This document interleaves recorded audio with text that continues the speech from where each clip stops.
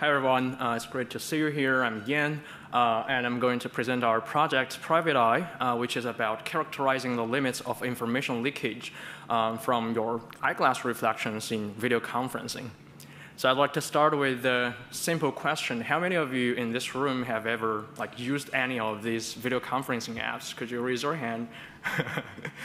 Yeah, I would really be surprised if, so that's kind of expected because we all know the COVID-19 situation. And I'm pretty sure you also noticed the trend of video conferencing kind of continued even after the COVID pandemic because people start to enjoy a mixture of the virtual and in-person meetings. And meanwhile, I'm noticing many of you are wearing eyeglasses, and eyeglasses can reflect light and can reveal some very important information like your locations and the people around you. Right? So I'm pretty sure everybody in this room has thought about this problem and hypothesized that your eyeglasses can leak information. And here, finally, we measured it. And the research question we investigate here is not whether the eyeglass reflection can leak information, but instead how much information it can leak. And in this work, we focused on a very specific type of information leakage from eyeglass reflections, that is the information displayed on your screen during these video conferences. And we seek to understand the limits of such information leakage. So basically, we consider scenarios where the victim and the adversaries are both participants of video conferences. And we call this type of attack webcam peeking attack because the adversary is assumed to do not have any control over the victim webcam, but they can use the victim's webcam to peek on themselves. Besides the possible existence of this webcam peeking attack, we also had some pretty interesting observations. For example, over the past decade, the camera hardware actually evolved a lot in terms of its resolution. As I'm showing here, with present-day cameras like commonly 720p with the laptop built-in camera and the very common external camera that's 1080p, you get some information. And it's also predictable that in the near future, we will be evolving into 4K cameras. Actually, there are some YouTubers who are already using such 4K cameras for streaming. And as you can see, the information leakage is increasing as the camera hardware increases. So in my talk, I will explain how much information leakage the present-day cameras can leak. And our model will be used to predict how much information will be leaked in future webcams. And so besides the better camera hardware, we also had some other observations that there are some emergent computational tools that could potentially help the adversaries to get more information from the reflections. For example, I'm showing 8 consecutive video frames here captured by the video camera. And potentially, you can do a simple image registration and use existing techniques of multi-frame super resolution to strategically combine these frames to reconstruct a higher quality image that is more recognizable and gives the adversary more information. And finally, our observation is that there are many factors that could affect the reflection quality. These include the software factors, for example, what's the zoom ratio of your operating system, as well as your browser, things like that, and some environmental factors like the lighting in the room, and some eyeglass related factors like the curvature of the glass and what's the distance between your glass and the screen, right? So there are a lot of factors. So another thing I want to mention is that sometimes as participants we can get lucky and get a set of such factors that could reduce the amount of information leakage. But sometimes we could also get unlucky. So the question here is, can we possibly control these factors in order to reduce the amount of information leakage here by building a model? So our work aims to model and predict the limits of such information leakage with present-day and future webcams, and we investigate how to mitigate such webcam peeking attacks. And specifically, in this work, we mainly used human-based recognition, such as Amazon MTurk workers, to recognize the reflected text, and we used existing multi-frame super resolution techniques to enhance the reflection quality. And we did experiments both in controlled lab settings as well as some user-selected uncontrolled settings. And we mainly focused on textual targets in web scenarios, meaning the text displayed on the websites. And we also did a bit on directly recognizing the websites we're browsing, which I will talk about soon. Okay, so the question we care about the most is probably how serious this problem really is, and should I worry about it right now? So in order to answer that question and explore the textual recognition limits, we did experiments with 20 users and built mathematical models that quantify this information leakage process. And we found that with present-day existing webcams, it is feasible to pick on some text on some big font websites. These actually include some pretty popular websites like the twitch.tv I'm showing here. And these texts roughly correspond to a point size of 56 points and a physical height of 10 millimeters displayed on your screen. And our model shows that with future 4K camera, you can actually be able to pick most HTML headers on the websites. As you can clearly see, it's actually quite challenging for adversaries to use like present-day cameras or even future cameras to pick on header text or even body text of the websites. And we then looked at another probably easier task for the adversary. For example, can you directly recognize the websites they're browsing by looking at the layouts and the shapes of the websites that are reflected? As we're showing here, these websites actually have pretty unique layouts. For example, the Bing.com I'm showing here, and you can see an example picture of the reflection. So we found out that on an Alexa top 100 data set, it is possible to achieve over 90% accuracy to recognize these websites you are browsing even with present-day webcams. So the information leakage of the website you are browsing or even the applications you are using during video conferences might be a more pressing matter for users in even present days.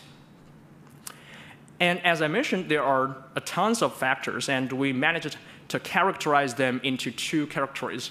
The first one is those that would mainly affect the reflection pixel size the adversaries get in the digital image space. And these include such as like the distance between the glass and the screen, camera resolution, etc. We provide a fully quantitative model that could help you calculate what the reflection pixel size would be if you know these factors. And another category is the ones that would affect the signal-to-noise ratio of the reflected light. For example, the lighting in the room could affect it. And we did qualitative analysis in our paper. And due to the time limit, I would refer you to our paper for a more comprehensive analysis of how these factors could affect the reflection quality. I do want to point out there are some interesting factors. For example, we find out the lighting condition in the room could affect the reflection quality non-monotonically. As I'm showing here, when the light intensity in the room increases, your reflections can get clearer at first and then decreases in quality. And this is because of the auto exposure controls implemented in most of the modern webcams. And another interesting finding is that stronger prescription glasses sometimes leak more information because these stronger prescription glasses have flatter surfaces and would lead to larger pixel resolution captured by the webcam. So this is kind of bad news for people like me. And so finally, we seek to explore some possible mitigations of this method, of this problem. And the most important thing I want to point out is that during our experiments, we observed there are many factors in very diverse environments. And it's extremely difficult to completely model and predict the threats you are facing. For example, even with the same set of eyeglasses and cameras, you could have very different levels of reflections in different rooms because of the different lighting condition. So we were thinking, hey, wouldn't it be nice for example, the video conferencing platform to provide the users with a tool that we can assess the the threat we're facing, right now in each session. So we kind of proposed an individual reflection testing procedure that could potentially be provided by service providers like Zoom, which could be, for example, initiated by the user if they think it's needed at the beginning of each session. So basically, simply, the platform could generate some test patterns like texts, and then capture the video and get the reflections and compare it with the test pattern. And using a similar methodology as in our paper, you can do risk assessment and notify the user of the possible information leakage you're facing. And for example, if it detects header-sized text could be susceptible, it could let the users to decide if they want to ignore the threat or protect. So in terms of protection, although there are no existing dedicated protections for this problem in these video conferencing platforms, we found out it's actually pretty easy. Just take some Python knowledge to set up an easy tool that could take in the video stream from your camera hardware, do some eyeglass filtering. Basically, it locates the eyeglass area and blur the area, and even with adjustable length or strengths. And then feed in the modified video stream to the video conferencing platform. So we're providing a very simple prototype we built on this GitHub repo you can check out.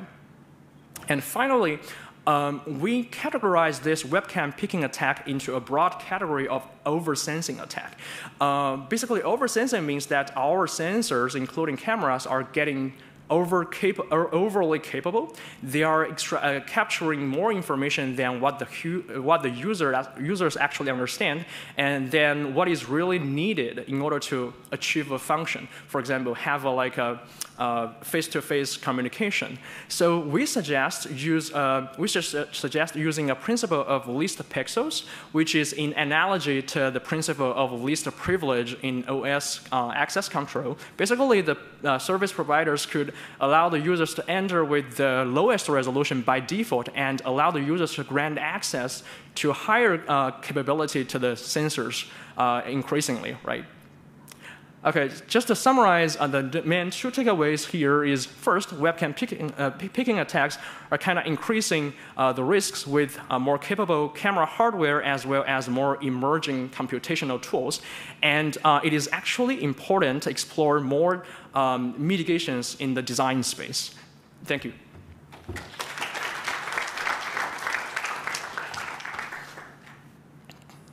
Very nice talk. I especially like your idea to mitigate this type of attack. So can you give us more details about how to evaluate this attack? You showed with current cameras, you can achieve around 13% accuracy. How to define this accuracy? And also when you evaluate this attack, what kind of information are displayed on the screen? Yeah, that's a very good question. So I think this paper, it's not so technical. It can be regarded as an assessment paper. So the methodology to assess it is indeed very important. So in this paper, we did two types of assessment. One is in controlled lab settings. We did single letters, A, B, C, D, something like that, and did single letter recognition. But the results I'm showing here are from the user studies, where we generated some HTML text of different given sizes and counted the word error rate, word correction rate, something like that. Yeah. Does that answer the question? Yeah. Thank you. Thank you. Yeah. Hi, fascinating work. I was wondering, for future work, could you think about extending this to not the glasses, but the reflection in the eye itself? So think about if the camera is increased to 8K. Could you elaborate on that? Yes, indeed. I think there are, that's a very interesting technical question. There are two different directions. The first one is to look at the eyes. But the eyes have a really small curvature. It probably requires your camera to have a super high resolution. We actually provide a model that you can use to calculate what's the required resolution you need for your camera to eavesdrop on a certain size of text. That's one possible direction. Another direction, personally I think is very interesting, is to explore the idea of single pixel imaging. So you can just look at the light reflected by your face, something like that. And I'm not sure if you're familiar with the concept, but basically single pixel imaging is to trade off the processing time with the resolution you have. So for example, if you have light reflected off your face, you don't have much resolution. Mm-hmm. But the adversary can potentially modulate the light of your screen. And then, something like that, right? You're doing a video conferencing session. They can change their screen contents when they're sharing their screen. Basically, they're the presenter and attacking you. Yeah, something like that. So I think there's these two possible directions. Okay. Thank you. Amazing. Hi. Nice work. Where did you measure this text size? Maybe I missed it, the 10 millimeters and 3 millimeters. Is this on the screen or on the glasses? Yeah, thank you for the question. I probably missed it. It's the displayed size on the screen, physical size. We measured it with a ruler. And I do want to point out that people are more used to the point size, right, in the software space. But what we find out is that the point size is not universal across all devices. Different devices, different software could render it into different physical sizes. So the physical size actually provides a more universal comparison baseline here. Yeah, I was just wondering, because 3 millimeters is already quite small. I don't know if most HTML editors are probably 10 millimeters, so... Yeah, with present-day cameras, exactly, yeah. Good work. Thank you. Okay. Thank you. I have one final question. So, according to my understanding, you ask people to recognize the text that you captured through the webcam. Yeah. Have you ever thought of using kind of machine learning algorithms to try to restore the images or try to recognize the text? That's a great question. So I would say our work is kind of providing a lower bound of this problem by using human recognition. Machine learning is definitely going to help. But the problem with machine learning is that it's very difficult to make it generalizable. How do you evaluate it with different environments? It's actually, there's a lot of bias if you do machine learning. So like as a baby step for the first work, we cannot use the human-based recognition here. But machine learning is definitely can be used for this problem. Yeah. Okay, thank you. Thank you. Let's thank the speaker again.